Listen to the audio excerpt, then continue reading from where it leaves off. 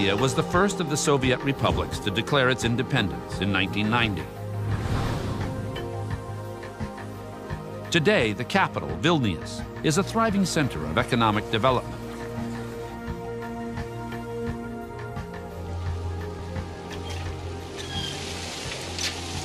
But dig beneath the surface, and icy fingers reach up out of a dark past. You can see here the old type buildings and new one. Arturas Suokas is mayor of Vilnius. We are on the crossroads between different countries. And in Vilnius we have been occupied by Polish army, Swedish, French, Russian, Soviet, and other armies. This is, how to say, some unique of our history. After the Soviet occupation of Lithuania ended, workers at a former Soviet military base unearthed a shocking discovery, one that the construction foreman will never forget. I saw that these bones were definitely human bones, so I called the police and stopped the whole work. In a mass grave, hundreds, thousands of victims. But who are they? And who was the killer? Dr. Rimantas Jankauskis, a forensic anthropologist at Vilnius University, is called in to oversee the excavation. With more than 2,000 skeletons to identify, it's every forensic anthropologist's dream and worst nightmare. I'm a little bit scared. As you see, they are so intermingled with each other. 8 years ago, Jankauskis excavated another mass grave. By matching photographs of known Soviet dissidents to the skeletal remains, he identified them as KGB victims.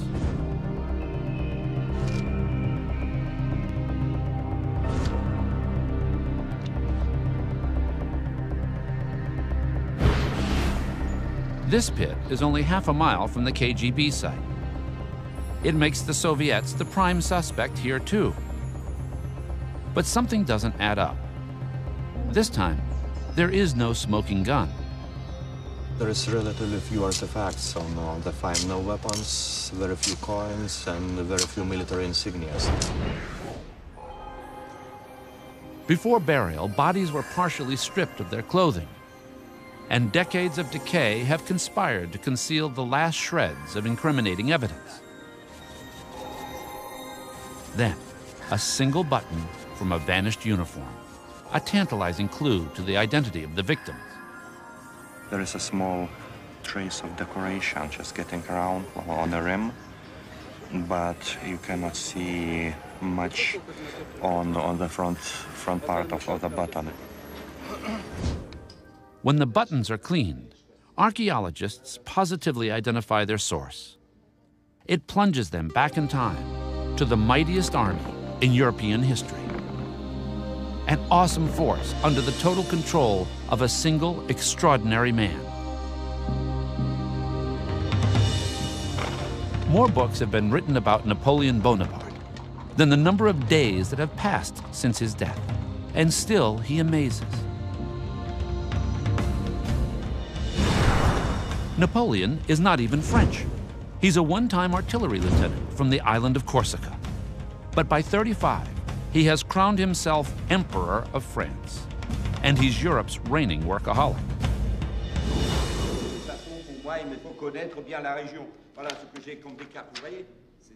Driven by near-manic energy, Napoleon barks out separate military commands to 3 scribes at once, but he also knows when to turn off the heat and turn on the charm.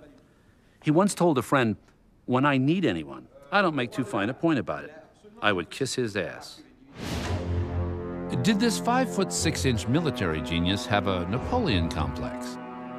If you mean did he think he was the most powerful man on earth, the answer is yes. But by 1812, with all Europe under his control, well, who was going to argue with him? 5 years before, Napoleon and the Tsar of Russia had signed an alliance against England, Napoleon's arch enemy. But the Tsar has broken it by continuing to trade with England. Now, for Napoleon, it's payback time.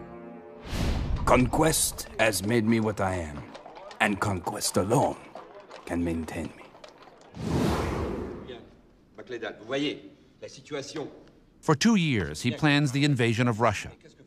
Gifted with a photographic memory, Napoleon maps out his conquest down to the nitty-gritty. He personally designs the supply wagons, frets over the number of horseshoes to bring, and the exact amount of food each soldier carries with him. But while his conscious mind plots cold-blooded strategy, his subconscious betrays his fears. Napoleon is haunted by a recurring nightmare, according to this account by his valet. The memory of this dream followed him a very long while. He often spoke of it, each time trying to extract different deductions from it.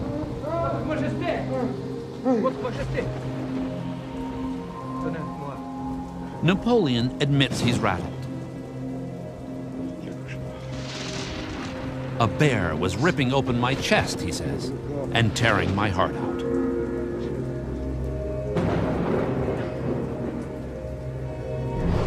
In the dream, he's being attacked by a bear, the symbol of Russian might. Reality check.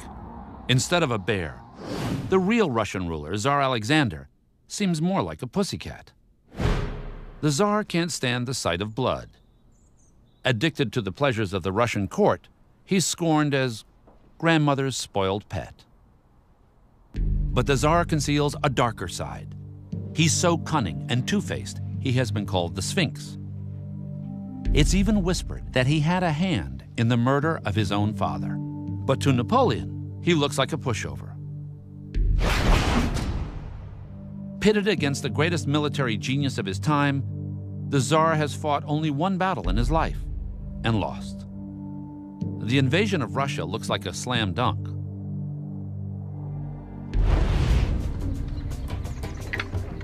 By June 1812, Napoleon gathers the largest army Europe has ever seen.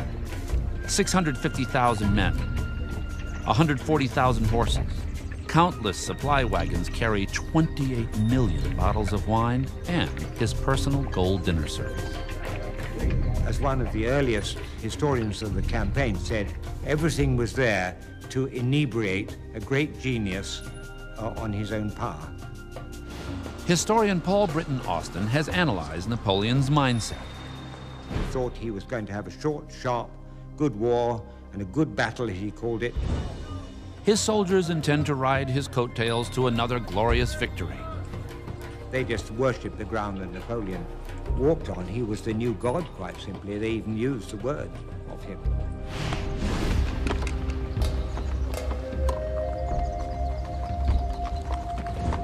They set out towards the river Niemen at the Lithuanian border.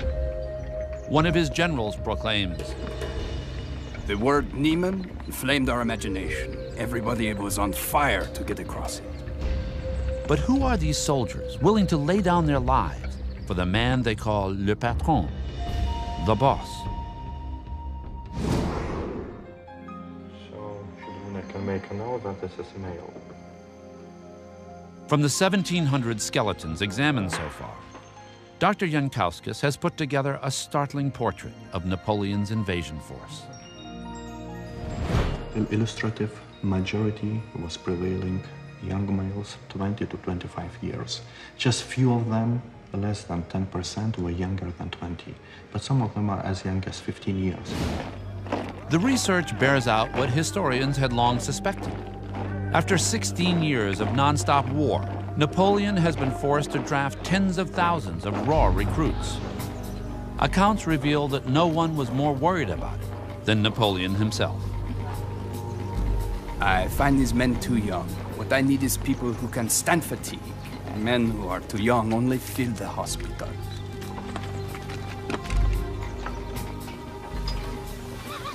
Napoleon holds the army's doctors responsible for the condition of his men.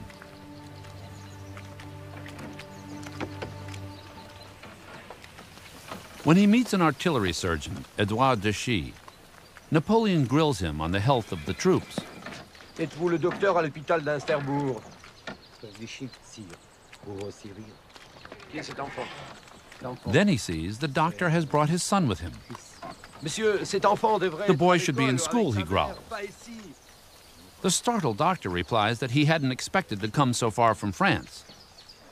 Anyone who belongs to the army, says Napoleon, should be prepared for anything.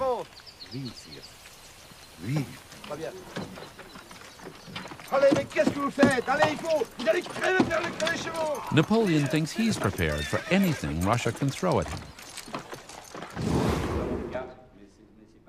He reassures his generals he will polish off the Tsar in less than 2 months, long before the dreaded chill of the Russian winter. His first obstacle, the Niemen River. For Napoleon, it's a no-brainer. He has brought with him a high-tech solution, pontoons specially designed by the finest engineers in Europe.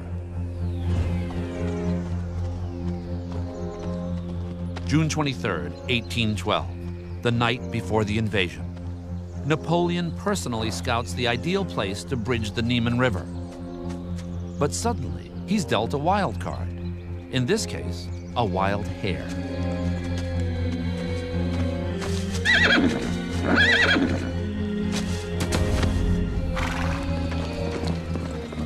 A close aide, General Caulaincourt, observes his reaction.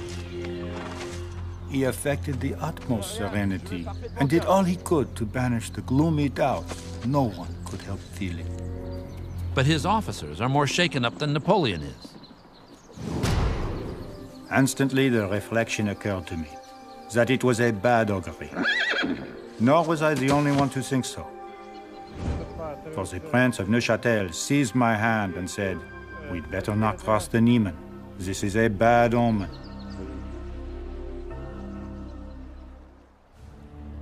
June 24th, 1812. Napoleon's crossing of the Niemen River happens like clockwork. In 3 days, 500,000 men with their horses and wagons ford the river. Not a single life is lost. It looks like the bad omens are just water under the bridge. The concentration of 10 armies on the Niemen on one and the same day was an astounding feat of logistics, even for a man who was all-powerful, and he must have been feeling very pleased with himself. Now an intelligence report indicates the Russian ruler is in Vilnius, capital of Lithuania, only a few days' ride away. Napoleon seizes the moment. The French outnumber the Russians 3-1. Napoleon figures sheer numbers will bully the Tsar to the peace table.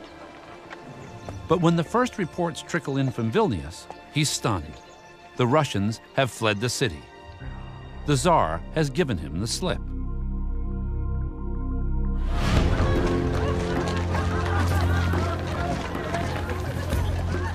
When Napoleon army came to Vilnius, many of Vilnius citizens at that time have been quite happy because the Napoleon army kicked out the Russians. And they looked to the Napoleon as a hero. June 28, 1812. In Vilnius, the Lithuanians roll out the red carpet. The troops revel in the moment. Proof the old Napoleon magic still works. One soldier, Victor Dupuy, writes, "We are welcomed with the most joyous acclamations.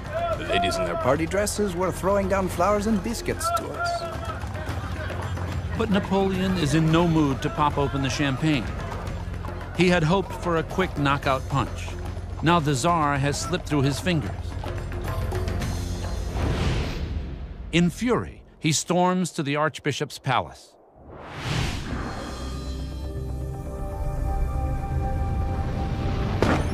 He enters the very room where the Tsar stayed only the day before. Napoleon doesn't have long to wait. His aide brings in a message from the Tsar. Tsar Alexander tells Napoleon, "Go back across the Niemen River, then we'll talk." Napoleon is enraged that the Russian ruler doesn't realize he's licked. Napoleon summons Count Balashov, the Tsar's emissary, and throws a major fit. My forces are 3 times as big as yours, he says.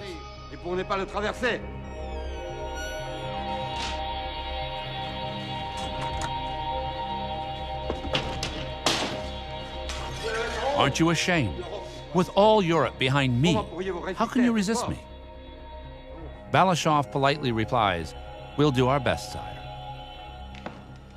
So he's warned, but he just dismissed this as a lot of rhetoric. Napoleon orders his men after the Tsar with a vengeance. His troops are more cocky than ever. As one of his captains boasts, "We could have been asked to conquer the moon, and we would have responded with, 'Forward march.'" To Napoleon, Vilnius is little more than a consolation prize. But while he hunts down the Tsar, he has no intention of leaving his trophy at risk.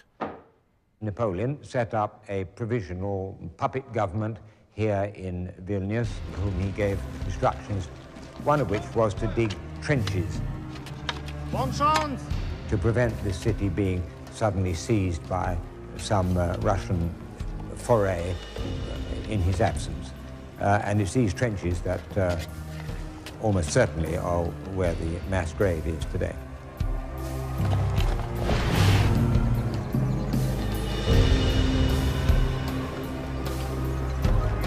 Napoleon's Grand Army sets off on the heels of the retreating Russian troops. Their mission, to catch the Tsar before he escapes deep into Russia. There are a couple of his vertebrae, backbones, that have traces of fractures from pressure. Dr. Jankowskis found evidence of the French soldiers' grueling pace. This is a case of so-called marsh foot. That happened from heavy physical load. Bones were breaking because of tiredness. The forensic evidence confirms reports that the French soldiers set a blistering pace, up to 25 miles a day, carrying 60-pound packs. And scientists were puzzled to find something else that the remains of Napoleon's soldiers had in common. The most fascinating find for us was when you put lower jaw and upper jaw together.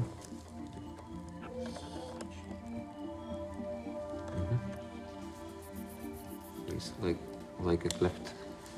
Cleft among teeth.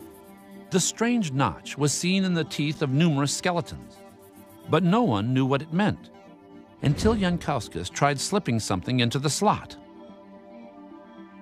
So working hour lasts for 50 minutes, and the rest, 10 minutes, is rest or smoking rest.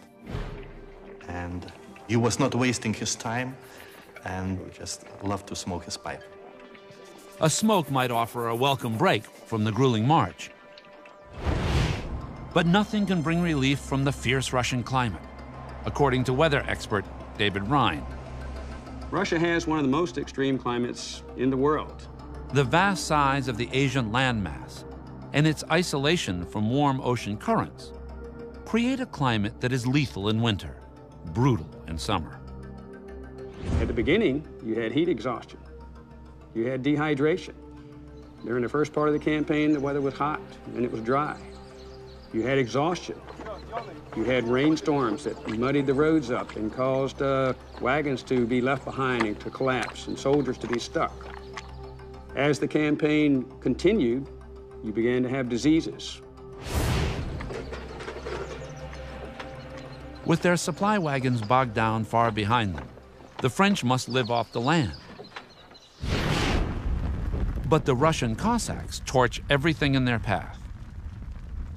The scorched earth policy certainly what was a very nasty blow. It wasn't the peasants who burnt down their own villages heroically or anything like that, but it was the Cossacks, who were the Tsar's police, as it were, who drove them out, burnt down their villages and their crops. Even Napoleon's most loyal officers see trouble ahead. All his generals begged him not to go any further. You see, he couldn't. He had, as one says, he had the wolf by the throat. You can't let go of it because it'll bite you. And so he had to go on.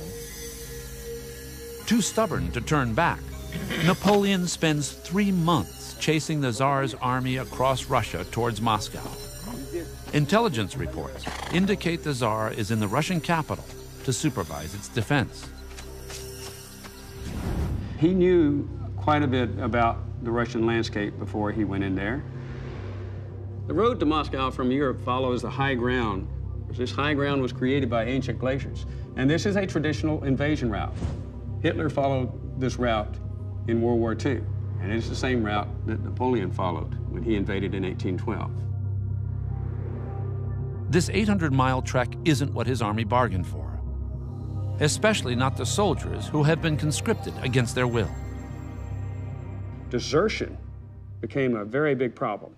Half of Napoleon's army came from countries that he had conquered. And the minute things got tough, they got going. The troops that don't desert soon fall prey to diseases like typhus and dysentery. No physical evidence of those diseases has been found in their remains.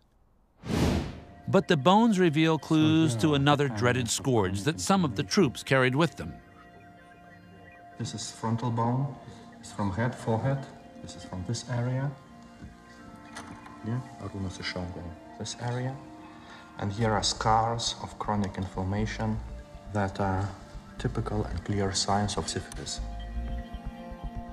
Dr. Jankowskis has found evidence that supports accounts that women may have traveled with the soldiers. A certain number of females were accompanying the army, like a washerwoman, like a cooks, like a petty tradesman, and so on, also other services, including sexual services. Racked by disease and desertion, Napoleon's forces have lost the numerical advantage.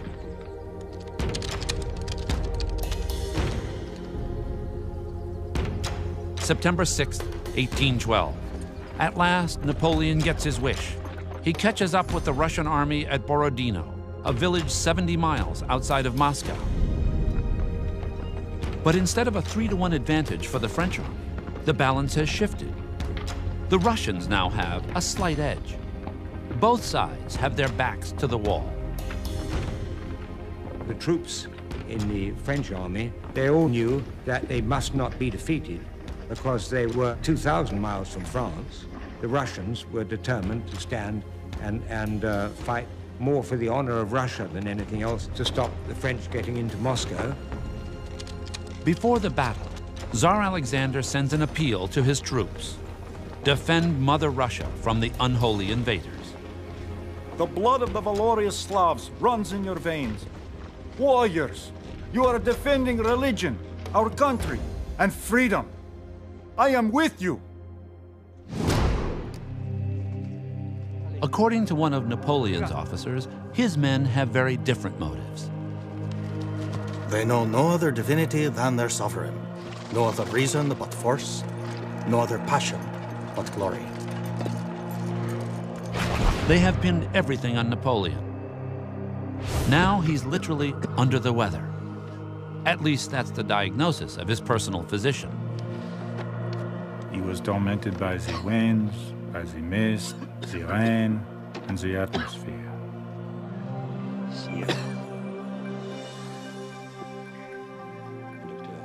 According to one account, Napoleon complains that he's growing old. His legs are swelling, and he has trouble urinating. He blames it all on the humid weather. He was a very, very sick man, not lethally sick, but very ill. And any of our viewers would have wanted to fight a battle in that state of mind. At dawn, 250,000 men do battle. The fighting is intense. An estimated 3 cannon shots per second, 430 musket rounds a minute, for 10 long bloody hours. The Russians are about to crack.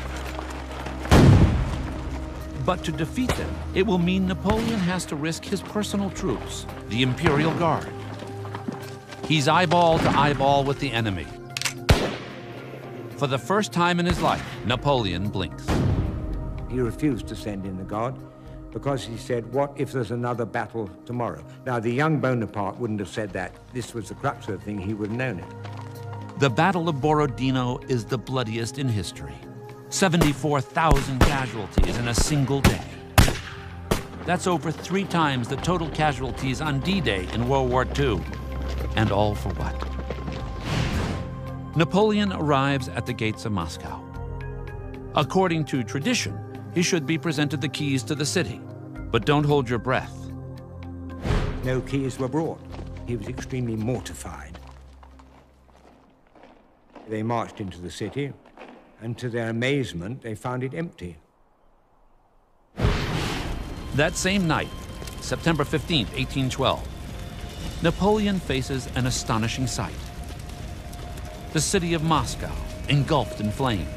He's even more amazed when he learns who did it.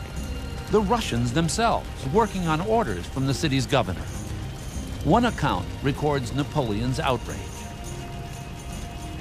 This is a war of extermination.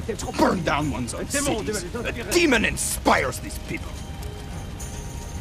The fires destroy 4/5 of Moscow and much of the food stored within its walls. Napoleon sends urgent peace initiatives to the Tsar in St. Petersburg. For 5 weeks, he waits for a response. But all Napoleon hears is the ominous ticking of the clock. The Russian weather is an enemy he can neither charm nor bully, and each day, his window of escape is narrowing.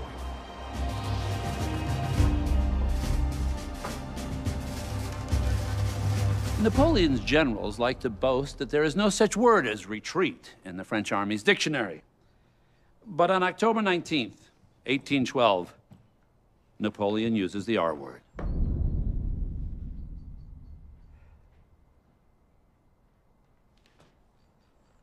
The retreat from Moscow begins. Take off your hat.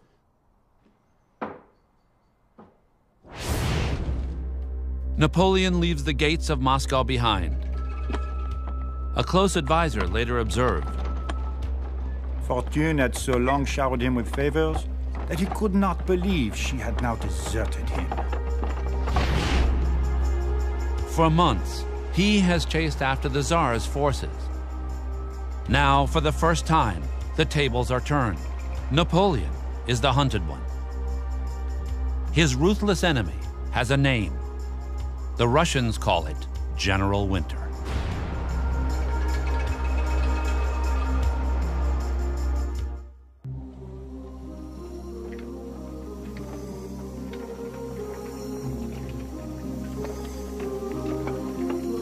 Napoleon's men set out from Moscow in a race against time. But they are slowed down by the weight of their own greed. In the Vilnius mass grave, Dr. Jankowskis found evidence of the heavy price Napoleon's soldiers paid during the march away from Moscow. There are a couple of vertebrae, backbones that have traces of fractures from pressure. He was carrying something very heavy for long distances. They brought all this stuff and nothing like the food they would need to march 500 miles back to Vilnius. Soon, all they carry with them is hunger and exhaustion.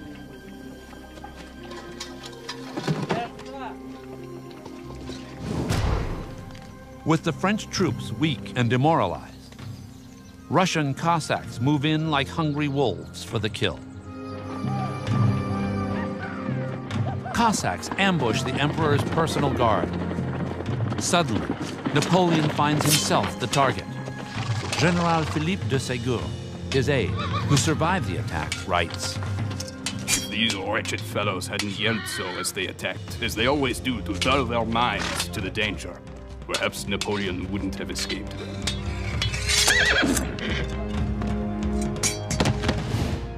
That night, Napoleon takes drastic steps to make sure he'll never be captured alive. He has his physician prepare a lethal dose of fast-acting poison.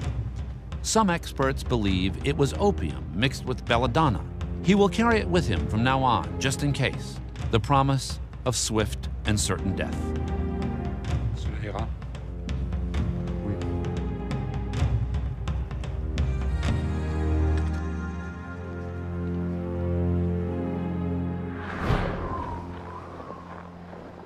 like the poison he now carries with him. The Russian weather afflicts Napoleon like a curse. Just how extreme is the climate? We're talking the coldest temperatures outside of Antarctica. And if you think that's bad, it just gets worse. Because this year, winter comes early. In the winter, you have created here something called a Siberian high-pressure system. That high-pressure system forces air down and out in all directions. So temperatures around Moscow are much colder in wintertime than they are in the European continent.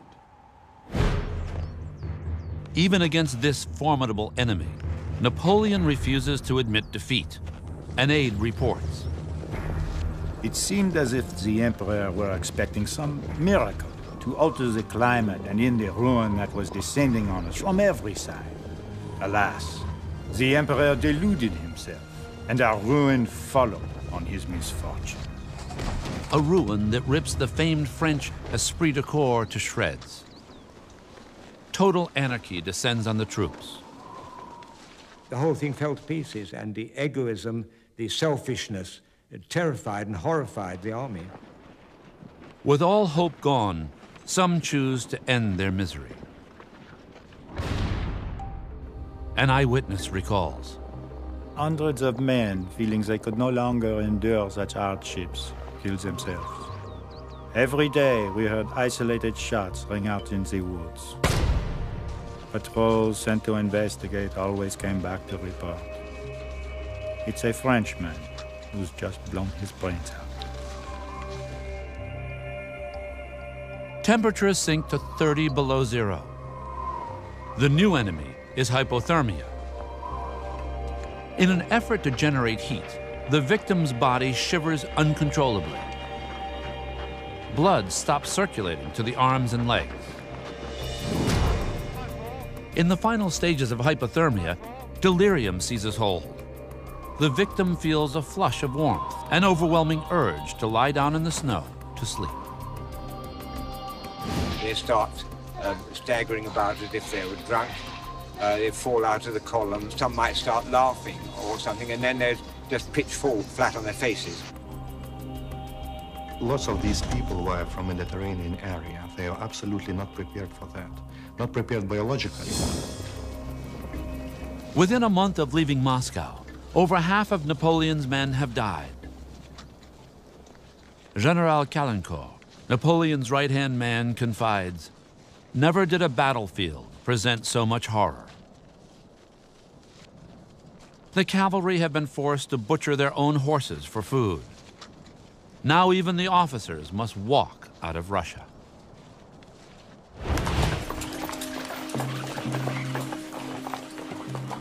November 9, 1812. To show support for the troops, Napoleon dismounts and marches beside them. But according to one soldier, his gesture of sympathy backfires. I weep to see our emperor marching on foot, a stick in his hand. He who is so great, who has made us so proud. For weeks, the soldiers' only hope has been to reach Vilnius with its promise of food, shelter, and safety. At the gates of Vilnius today, historian Paul Britton Austin relives the moment. Stunned, freezing, starving, at the very end of their tether, or indeed far beyond it. And they were hoping, if they still had anything left to hope for, that Vilnius would be a safe haven where the retreat, this endless and terrible retreat, could finally end. But as they approach the city, the temperature plummets to its coldest yet. The temperatures were so cold that Napoleon's aide-de-camp reported birds falling from the sky. So cold that the breath from the humans literally just hung in the air like ice crystals, an ice fog. One eyewitness reports. In a little under a league and a half, 58 corpses.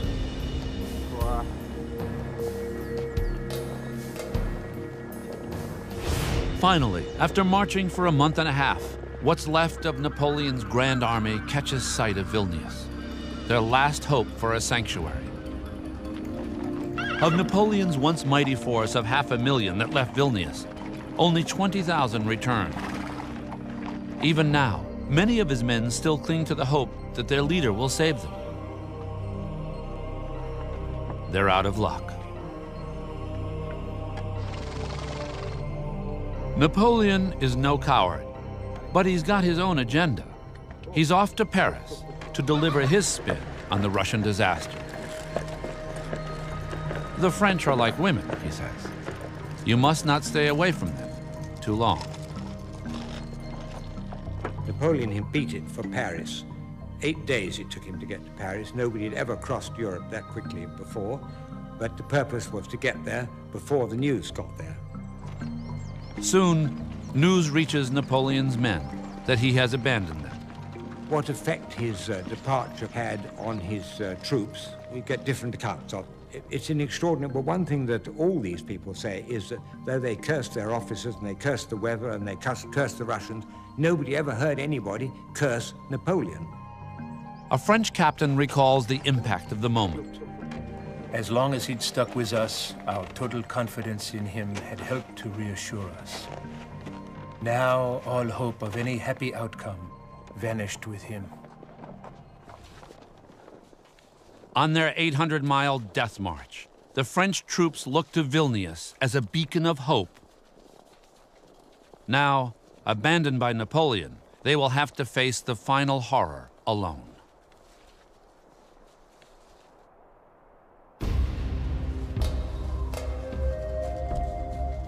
With the gates of Vilnius in sight, Napoleon's soldiers think they've reached safety.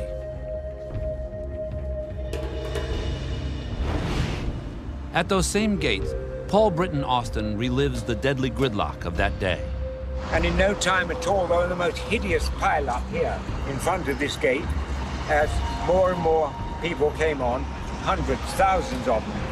But around this gate, there must have been among the most hideous sights you can possibly imagine. Collapsing outside the gates, Napoleon's aide, Victor Dupuy, is more dead than alive.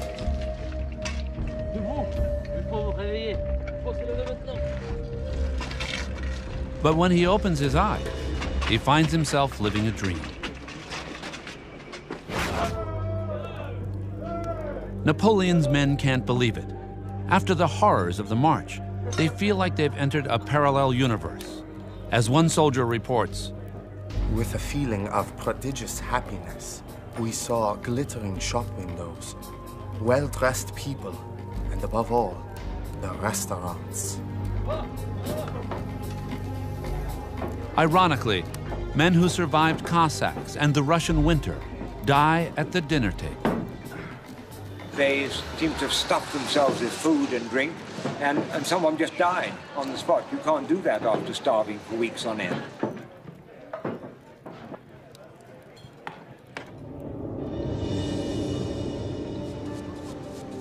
The team of archaeologists found gold coins at the gravesite, a clue to what happened next.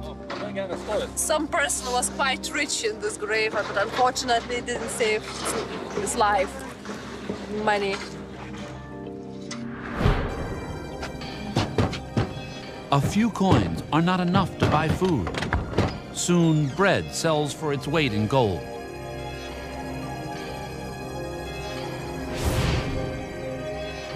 How desperate are Napoleon's starving soldiers?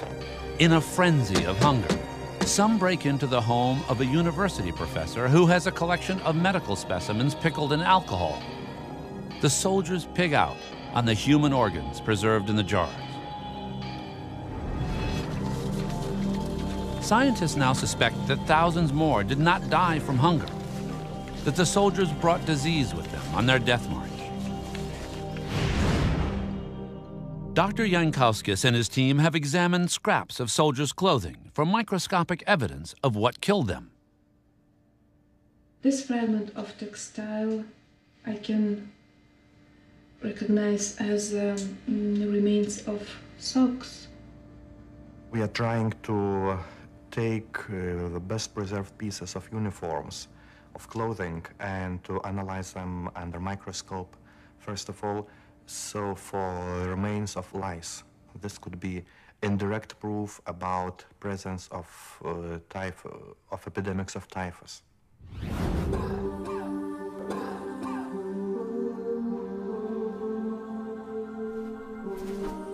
According to eyewitness accounts, typhus and dysentery packed the hospitals with victims. To cope with the overflow, monasteries are converted to hold the dead and the dying. But even here, in the shadow of despair, we find heroes.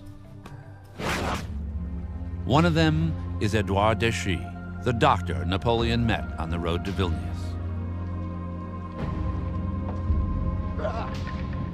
In the midst of all the chaos and horror, there was one unselfish, devoted man who looked after his patients with such devotion that he himself caught the typhus and died.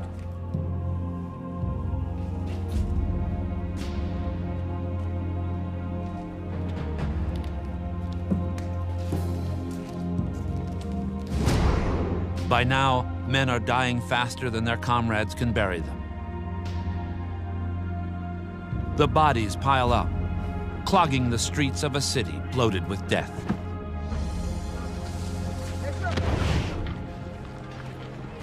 The pitiful survivors of Napoleon's once grand army set out for France. For the unlucky ones left behind in Vilnius, it's the final betrayal. Trapped in a city of the dead.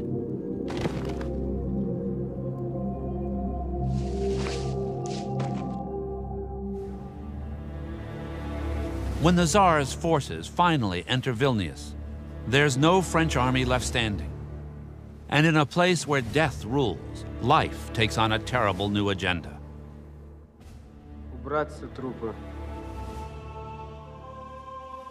An English observer with the Russians is shocked to see how the bodies of the dead are used to shield the living. All the broken windows and walls were stuffed with feet, legs, arms, hands, trunk, and heads to fit the apertures and keep out the air from the yet living. When the Russians arrived in Vilnius, they needed these monasteries and hospitals for their own sick and wounded, of whom they had plenty, and they simply threw the French out of the windows.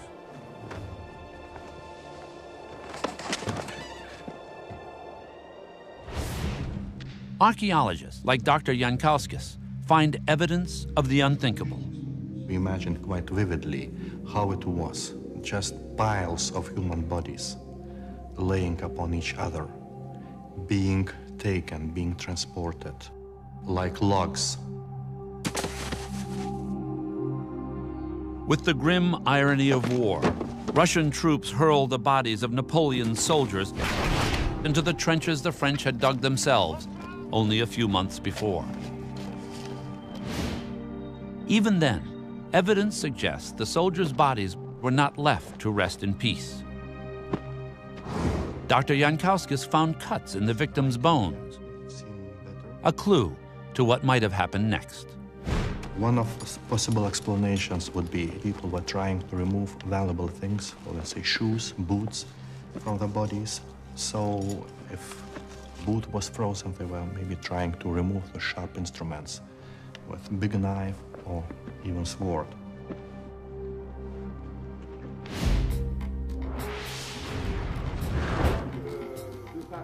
Far from the icy mass grave, Napoleon has turned a cold shoulder on the hundreds of thousands who sacrificed their lives for him.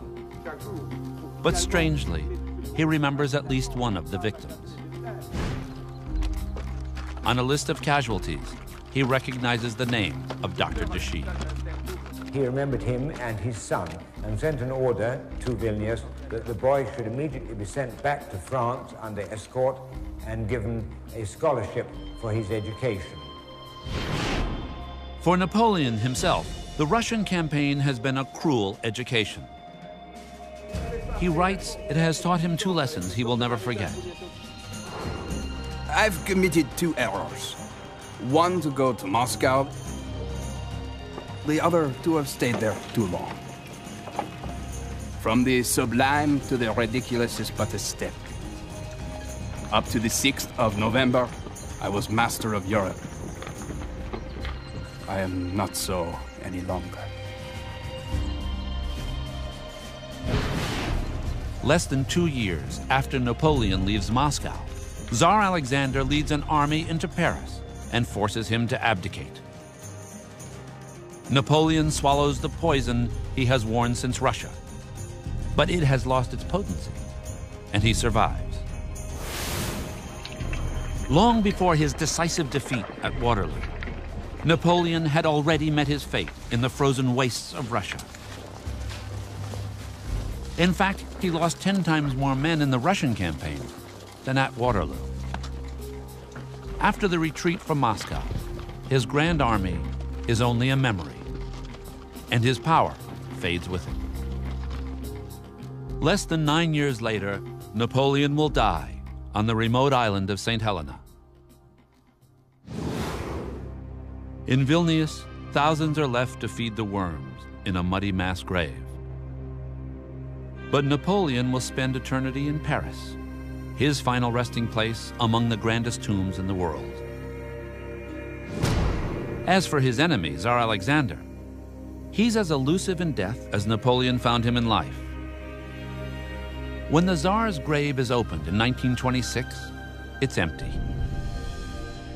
What happened to him remains a mystery to this day.